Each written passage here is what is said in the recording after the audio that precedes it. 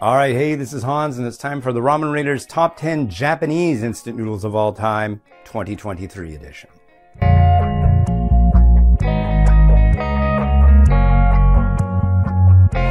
So it's been 5 years since I've come out with one of these lists for Japan, and the main reason for that is just the fact that these varieties change so quickly. You have varieties in Japan that come out for 3 months and go away, and that's very common. Maybe a year and go away. Maybe just like a month and go away. So I'm hoping that the bulk of these are still available to you. If they're not, then I don't know. But I'm trying to keep to things that have come out within the last 2 years, maybe, in hopes that you'll be able to get them should you want to. Anyways, let's get started. In at number 10 from Higashimaru, we have their seafood Sara udon. Now, this is something completely different. So what you do is you take the noodles, which are very, very thin and crisp, and you lay them down on a plate. And then you prepare the sauce, vegetables, and meats, and you pour them over the noodles. You don't cook the noodles, mind you.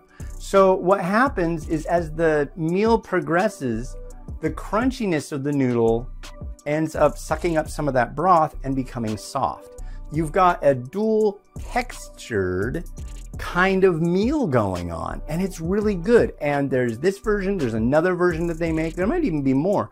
I've seen this in big packs, I've seen it in cups, but definitely a really fascinating and unique variety from Japan.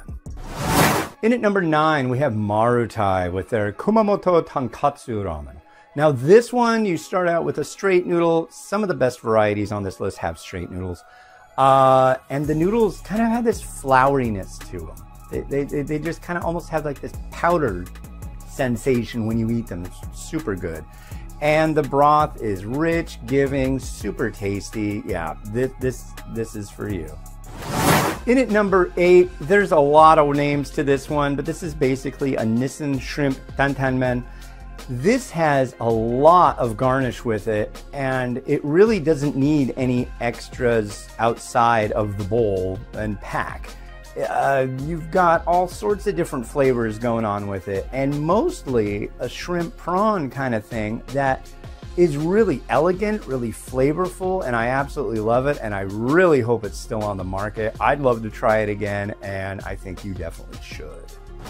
In at number 7, we've got Marutai with their Hakata Tonkotsu, which is, this one's very easy to find. You'll find this all over the place, but this one, again, you've got a straight noodle that's very good, and you've got a tonkotsu broth, which is very savory, nice pork and garlic flavors intermingling, nice oiliness. Everything about this is nice. So yeah, be nice to yourself. Give it a try.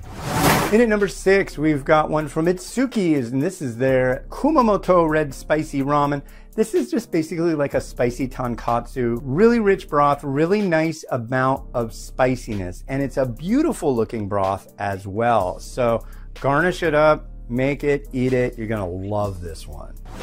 In at number 5, we have Myojo with their hybrid noodle voice variety. This one has a scallop and chicken flavor that is second to none. Absolutely excellent stuff. Beautiful noodle, beautiful garnish.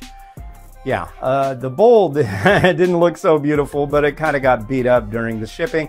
But this is absolutely spot on, wonderful stuff if you can get it.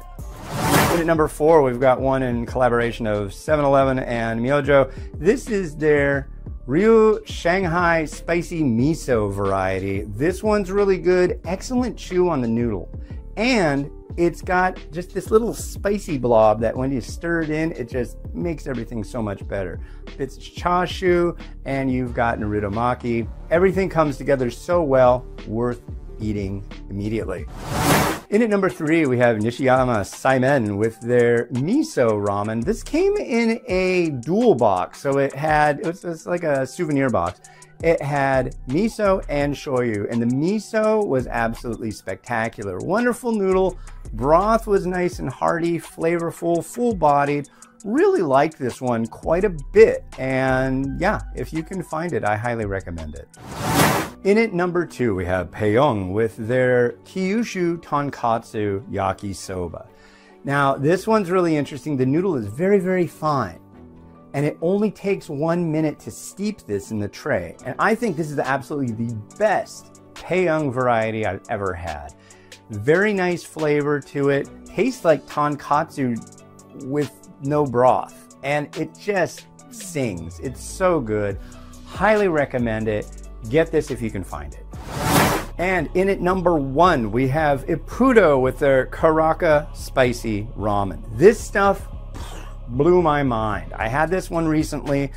The noodle is thinner, it's good. This noodle is a shelf-stable, fresh kind of thing. So it looks and feels a lot like real fresh noodles. It doesn't take long to cook, maybe like 30, 45 seconds, I think, for this one. The broth on this, savory, succulent tonkotsu with some nice color to it. A little bit of spiciness. The thing that really brings it all together is the miso and mincemeat that you can see in this little blob in the middle of the bowl. Wow, this is like one of the most tasty things I've ever had, and that's why this is at the top of this list. It's just spectacular stuff. I don't know how else to describe it. If you go and look in the post for this one, you'll see where you can get it. It's really, really good, and I can't recommend it more. Absolutely wonderful stuff. I'm telling all my friends, I love it. You should try it.